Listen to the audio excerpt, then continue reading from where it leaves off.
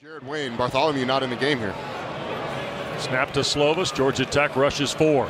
Slovis pumps, throws, and intercepted. Charlie Thomas at midfield. Intended for Carter Johnson, the tight end. 37, and this is 30 and change. Kick is away from Stewart, and it is good. Game too made an impact in that one. He has been excellent. Already 6 tackles. Vincent Davis for the injured Israel Abanikanda. The ball fumbled, but did he hit the ground first? Georgia Tech says they have it.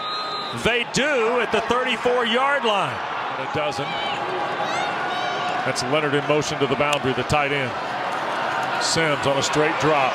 Up in the pocket, flipping for the end zone, and E.J. Jenkins. Touchdown, Georgia Tech.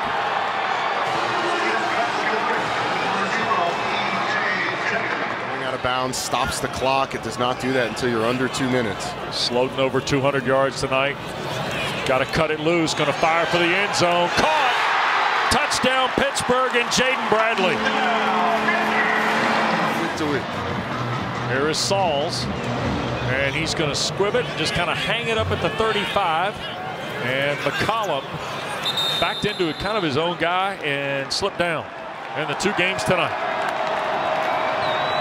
First down, this is Hall, and he will step out at 1, bang off another, and Hassan Hall now into the Pitt secondary, and Jeff Sims trying to help him out. Did Hall get to the house? No, ruled out of bounds at the 10.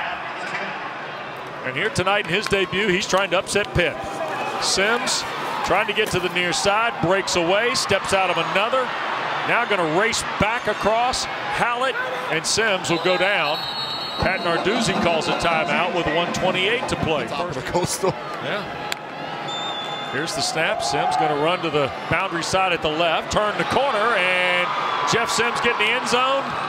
He did. Touchdown Georgia Tech with 1:25 to play.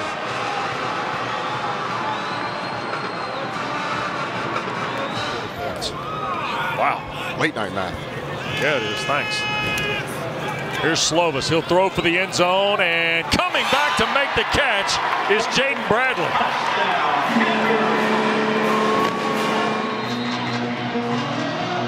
Here's Sauls now. Just going to let it roll, and it went 9. Did it get touched? And it's recovered by Georgia Tech, and Ace Ely's come up with it. And Jeff Sims is going to touch a knee. And Pat Narduzzi will not use the 2 timeouts. And Georgia Tech, with all the upheaval in the week, the dismissal of Jeff Collins as the coach and Todd Stansberry as the AD, Brent Key just asked those guys to stack days. And look what happened to him tonight. The most important thing for Brent Key to do was to focus his team on the task at hand that happens between the white lines. The 100 yards, 53 1/3. That's where he needed his team's focus to be, and it absolutely was there. Pitt handed him opportunities, didn't take advantage of their own opportunities, but nonetheless, this was a Georgia Tech team that had not been in close games.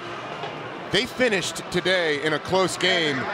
It's a heck of a statement for Brent Key in his first time at the helm of Georgia Tech. It's a heck of a statement for this Georgia Tech football team who is so desperate for something good to happen.